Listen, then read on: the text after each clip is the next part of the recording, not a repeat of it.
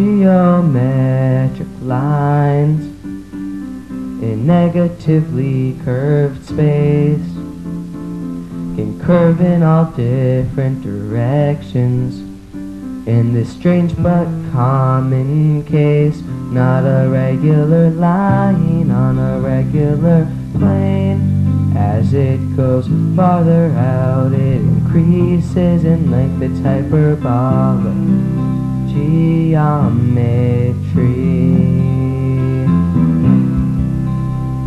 Hyperbolic geometry's not strange. In fact, it is just fine, especially for a person who wants 3 or more parallel lines.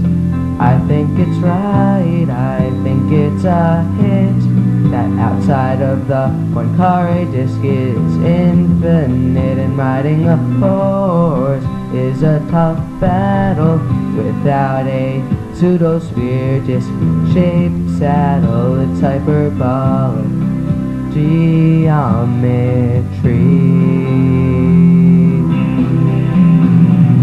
The closer to the edge a segment gets, the longer it is. This will be on the quiz. The closer it gets to infinity.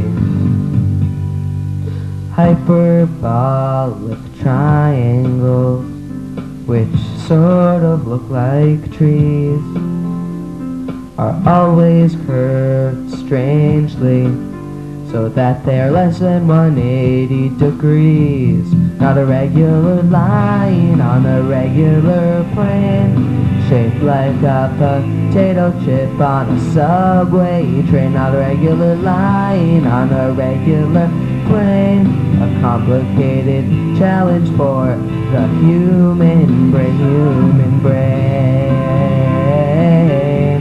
The human brain. Yeah, the human brain. It's hard for the brain. Not a regular line or a regular plane, shaped like a potato chip on a subway train. Not a regular line on a regular plane, and it's hyperbolic.